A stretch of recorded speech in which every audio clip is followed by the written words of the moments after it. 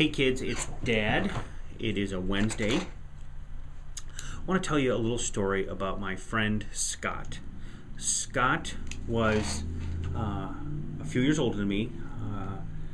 At the time I was 14, he was 17. He was star quarterback on the, happened to be opposing football team, Pittsford Southern football team. In our church we have what's called home teachers, and people who kind of check on you and keep track of you in the church, and him and his father were our home teachers. So Scott was in our home very regularly and I was in their home, and we had a really great relationship. Scott was someone I looked up to, had a neat friendship. Well, back in 1983 in April, Scott was killed in a car accident. And that was the first time I think I'd ever really thought about death, or at least had to deal with death in the family. And quite an amazing experience.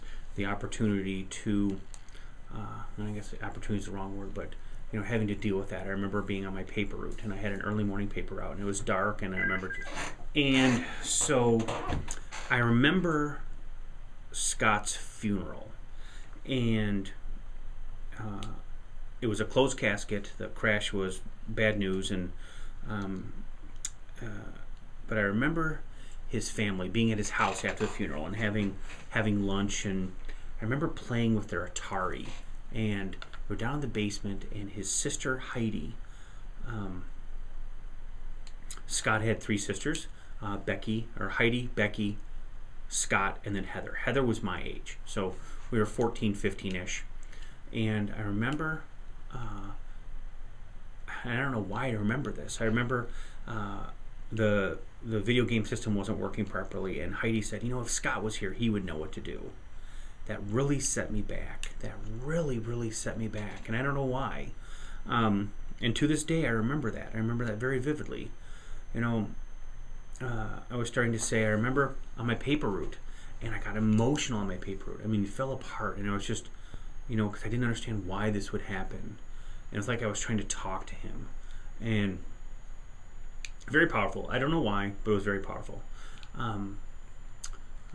And I don't know why I'm doing this video, but that's neither here nor there. But Scott left a very positive impression on my mind.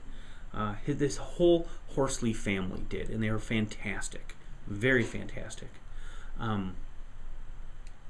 But I looked at things a little bit different, and maybe I loved people a little bit more, and so Scott had left a great legacy.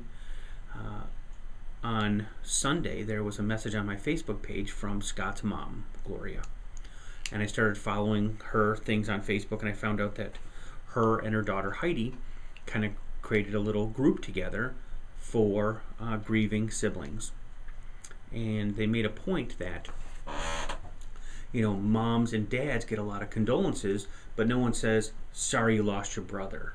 It's always sorry your son died. And they made a point, mom and dad probably got hundreds and hundreds, if not thousands, of cards where the siblings didn't get anything. And it's not about that, it's about the fact that they needed support. And I listened to a WebEx that they did and kind of relived it a little bit, and I got a little emotional listening to it. But it was kind of amazing to think about, to this day, how Scott's legacy still lives, and how Scott is making the experience that Scott left us is making a difference in other people's lives. And Dr. Gloria and Dr. Heidi are going around teaching, and they wrote books, and are really making a difference in people who are grieving and helping that network. So I really appreciate that, and I just want to the Horsley family, thank you for the reconnection. I don't know if they'll ever see this or not. That's neither here nor there, but thank you for the memory, the good thoughts, and the positive support that you're giving people. I think that's awesome. I love you, Madeline. I love you, Claire. I love you, Tommy. I love you, Emma, and I love you, baby Drew. What will be your legacy? What will be my legacy? I don't know. And what a difference will we make to other people? I love you guys so much. Bye.